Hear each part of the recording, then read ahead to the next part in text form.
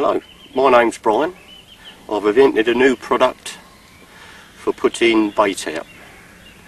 It's a cross between a Spod and a Bomb, hence the name Spomb.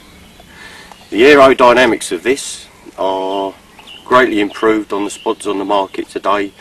Obviously its flight with the fins give it much stability into the wind and on a crosswind.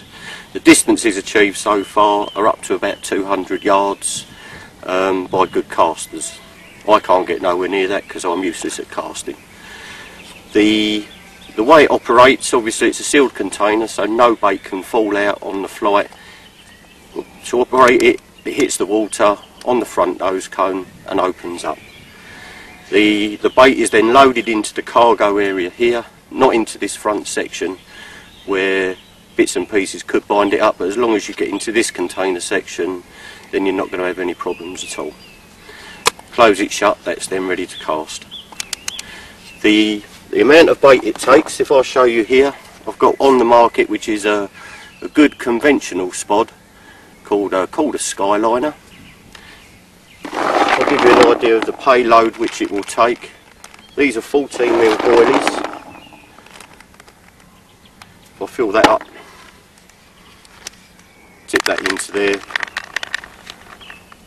it then shows the amount of payload that this container will take.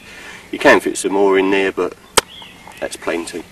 The full weight on this loaded is probably about 6.5 ounces if you load it fully with a heavy bait like corn or a very liquidated bait or slop or that type of thing. With the mixer in there, mixers, you're probably only looking at about 4.5 ounces with it fully loaded. It will still get them sort of distances up to 150 yards even with just the mixer in there. Once that's sealed shut, obviously that's not going to be opening up now until that hits the water, impacts the water. It's nice to have it on the clip, keep the line stretched and tight, let it go in onto the nose, and then you can instantly retrieve it back in. That's now ready to go. Let's have a look.